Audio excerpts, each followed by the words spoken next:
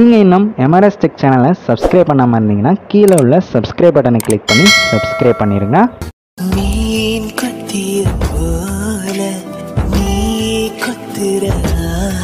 நண்பா, நான் உங்கள் சூர்யா. இந்த வீடியோவில் நாம் என்ன பார்க்க போகிறோம்னா, டிஸ்பிளேல தெரிய மாதிரி ஒரு ட்ரெண்டிங்கான ரிலிக்கல் வீடியோ எப்படி எடிட் பண்ணுறதுங்கிறத நாம் பார்க்க போகிறோம். இதுக்கு தேவையான எல்லா மெட்டீரியலுமே நான் கீழே டிஸ்கிரிப்ஷனில் லிங்க் கொடுத்துருக்கேன். கிளிக் பண்ணி டவுன்லோட் பண்ணிக்கோங்க. வீடியோவை ஸ்கிப் பண்ணாமல் பாருங்கள். வாங்க வீடியோக்குள்ளே போகலாம்.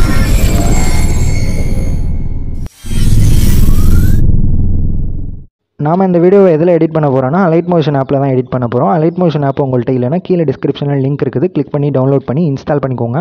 சென்டரில் உள்ள ப்ளஸ் மார்க்கை கிளிக் பண்ணிவிட்டு 4:5 செலக்ட் பண்ணிவிட்டு க்ரியேட் ப்ராஜெக்ட் செலக்ட் பண்ணுங்கள். இந்த மாதிரி ஒரு பேஜ் ஒன்று ஓப்பன் ஆகிடும். இன்னும் ப்ளஸ் மார்க்கை கிளிக் பண்ணிவிட்டு இமேஜ் அண்ட் வீடியோவுக்கு போயிட்டு நான் கொடுத்துருக்க வீடியோவை செலக்ட் பண்ணிக்கோங்க. கீழே டிஸ்கிரிப்ஷனில் லிங்க் இருக்குது. கிளிக் பண்ணி டவுன்லோட் பண்ணி வச்சுக்கோங்க. செலக்ட் பண்ணிவிட்டு செலக்ட் பண்ண வீடியோவை மூவ் அண்ட் ட்ரான்ஸ்ஃபருக்கு போயிட்டு அதில் ரைட் தேர்டில் உள்ள ஆப்ஷனை செலக்ட் பண்ணிவிட்டு ரைட்டில் ஸ்க்ரோல் பண்ணுங்கள். உங்களோட டிஸ்பிளேயில் கரெக்டாக செட் ஆகிற வரையும் ரைட்டில் ஸ்க்ரோல் பண்ணிகிட்டே இருங்க. அந்த இமேஜ் வந்து என்லார்ஜ் ஆகிட்டே இருக்கும். அந்த வீடியோ வந்து என்லார்ஜ் ஆகிட்டே இருக்கும். கரெக்டாக ஃபிக்ஸ் பண்ணிவிட்டு பேக் ஆப்ஷனுக்கு வந்துடுங்க. கரெக்டாக ஃபிக்ஸ் பண்ணிவிட்டு பேக் ஆப்ஷனை கிளிக் பண்ணிவிட்டு வெளியில் வந்துடுங்க.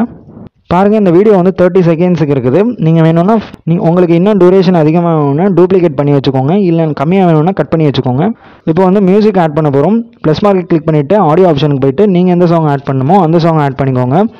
நான் வந்து ஆடுகளம் படத்துலேருந்து ஒரு சாங் ஆட் பண்ணுறேன். இப்போ வந்து சாங் ஆட் பண்ணிவிட்டு இதில் வந்து டெக்ஸ்ட் ஆட் பண்ண போகிறோம். ப்ளஸ் மார்க் கிளிக் பண்ணிவிட்டு டெக்ஸ்ட் ஆப்ஷனை செலக்ட் பண்ணிக்கிறேன். டெக்ஸ்ட் ஆப்ஷனை செலக்ட் பண்ணிவிட்டு உங்களோட ஃபஸ்ட் லைனை காப்பி பண்ணிக்கோங்க. உங்களோட ஃபஸ்ட் லைனை காப்பி பண்ணிவிட்டு இங்கே வந்து பேஸ்ட் பண்ணுங்கள். பேஸ்ட் பண்ணிவிட்டு ஃபாண்ட் ஆப்ஷன் போய்ட்டு உங்களுக்கு பிடிச்ச ஃபாண்ட்டை செலக்ட் பண்ணிக்கோங்க. கலர் ஆப்ஷன் போய்ட்டு ஒயிட்டை செலக்ட் பண்ணிக்கோங்க. செலக்ட் பண்ணிவிட்டு டிக் மார்க் கிளிக் பண்ணிடுங்க. மூவ் அண்ட் ட்ரான்ஸ்ஃபர் ஆப்ஷன் போய்ட்டு அந்த டெக்ஸ்ட்டை வந்து சென்டராக மூவ் பண்ணி வச்சுக்கோங்க. அப்புறம் தேர்டாக உள்ள ஆப்ஷனை கிளிக் பண்ணிவிட்டு ரைட்டில் ஸ்க்ரோல் பண்ணி உங்களுக்கு சைஸ் பண்ணி வச்சுக்கோங்க. உங்களுக்கு தேவையான அளவுக்கு சைஸ் பண்ணி வச்சுக்கோங்க. அப்புறம் மூவ் பண்ணி சென்டராக வச்சுக்கோங்க. திரும்ப சாங்கை ப்ளே பண்ணுங்கள். சாங்கை ப்ளே பண்ணிவிட்டு அந்த ஃபஸ்ட்டு டெக்ஸ்ட்டை வந்து நல்லா இழுத்து விட்டுக்கோங்க. அந்த 2 ரிலிக்ஸ் லைன் வர வரையும் அது இருக்கணும். ஸோ 2 ரிலிக்ஸ் லைனுக்கு தகுந்த மாதிரி இழுத்து வச்சுக்கோங்க. சாங்கை ப்ளே பண்ணிவிட்டு உங்களோட தேர்ட் லைன் ஸ்டார்ட் ஆகும்போது சாங்கை ஸ்டார்ட் பண்ணுங்கள். கரெக்டாக பார்த்துக்கோங்க. தேர்ட் லைன் ஸ்டார்ட் ஆகும்போது சாங்கை ஸ்டாப் பண்ணிவிட்டு ஸ்ப்ளிட் பண்ணுங்கள். திரும்ப சாங்கை ப்ளே பண்ணுங்கள். சாங்கை ப்ளே பண்ணிவிட்டு உங்களோட செகண்ட் லைன் ஸ்டார்ட் ஆகும்போது சாங்கை ஸ்டாப் பண்ணிவிட்டு டெக்ஸ்ட் ஆப்ஷனுக்கு போங்க. உங்களோட செகண்ட் லைனை காப்பி பண்ணுங்கள். காப்பி பண்ணிவிட்டு இங்கே வந்து பேஸ்ட் பண்ணுங்கள். ஃபாண்ட் ஆப்ஷன் போய்ட்டு உங்களுக்கு பிடிச்ச ஃபாண்ட்டை செலக்ட் பண்ணிக்கோங்க. கலர் ஆப்ஷன் போய்ட்டு ஒயிட்டை செலக்ட் பண்ணிக்கோங்க. டிக் மார்க் கிளிக் பண்ணிடுங்க. மூவ் அண்ட் ட்ரான்ஸ்ஃபார்ம் ஆப்ஷன் போய்ட்டு தேர்டில் உள்ள ஆப்ஷனை செலக்ட் பண்ணிவிட்டு நல்லா ரைட்டில் ஸ்க்ரோல் பண்ணிங்கன்னா அந்த டெக்ஸ்ட் வந்து பெருசாகும். அது உங்களுக்கு தேவையான அளவுக்கு செட் பண்ணிவிட்டு தேவையான அளவுக்கு வந்தோன்னே ஸ்டாப் பண்ணிடுங்க. டாப்பில் இருக்கிற ஆப்ஷனை செலக்ட் பண்ணிவிட்டு மூவ் பண்ணி எங்கே வைக்கணுமோ வச்சுக்கோங்க. இதே ப்ராசஸில் உங்களோட ஃபுல் சாங்கும் டெக்ஸ்ட்டை ஸ்ப்ளிட் பண்ணி ஆட் பண்ணி வச்சுக்கோங்க. இந்த பாருங்கள், 2 டெக்ஸ்ட்டை நான் ஆட் பண்ணிட்டேன். நான் அடிஷ்னலாகவும் 2 டெக்ஸ்ட்டை ஆட் பண்ணிட்டேன். இப்போ வந்து இதுக்கு நம்ம எஃபெக்ட் ஆட் பண்ண போகிறோம். அந்த ஃபஸ்ட்டு டெக்ஸ்ட்டை கிளிக் பண்ணிவிட்டு எஃபெக்ட் ஆப்ஷன் போய்ட்டு ஆட் எஃபெக்ட் போங்க. ஆட் எஃபெக்ட் போய்ட்டு டெக்ஸ்ட்டை கிளிக் பண்ணிவிட்டு டெக்ஸ்ட் ட்ரான்ஸ்ஃபார்ம்னு இருக்குது பார்த்தீங்களா, அதை செலக்ட் பண்ணிக்கோங்க. அதில் ஸ்டார்ட்டு எண்டு எதையுமே டச் பண்ணாதீங்க. கீழே ஸ்க்ரோல் பண்ணிவிட்டு வந்து ஆஃப் செட் இருக்குது பார்த்தீங்களா, அதை வந்து லெஃப்ட் சைடில் ஸ்க்ரோல் பண்ண அந்த டெக்ஸ்ட் வந்து லெஃப்ட் சைடில் மறையும். அது மறைஞ்சோன்னே ஸ்க்ரோல் பண்ணுறதை நிறுத்திடுங்க. அதில் பாஸ் ஆப்ஷனை கிளிக் பண்ணிவிட்டு ஸ்டார்டிங்கில் ஒரு கீ ஆட் பண்ணுங்கள்.